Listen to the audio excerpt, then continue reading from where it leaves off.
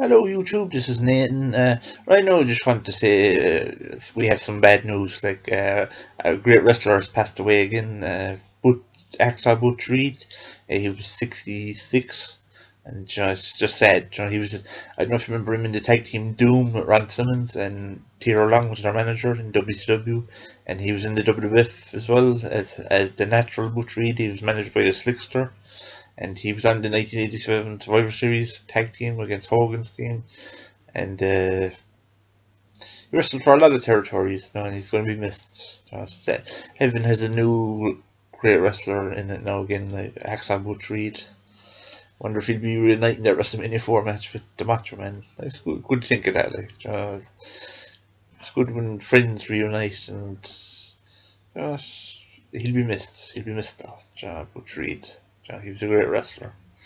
And NWA LCW episode 3 part 2 will be coming real soon. So once again, rest in peace Butch Reed. My condolences go to the wrestlers and the fans that knew him. He'll be sadly missed.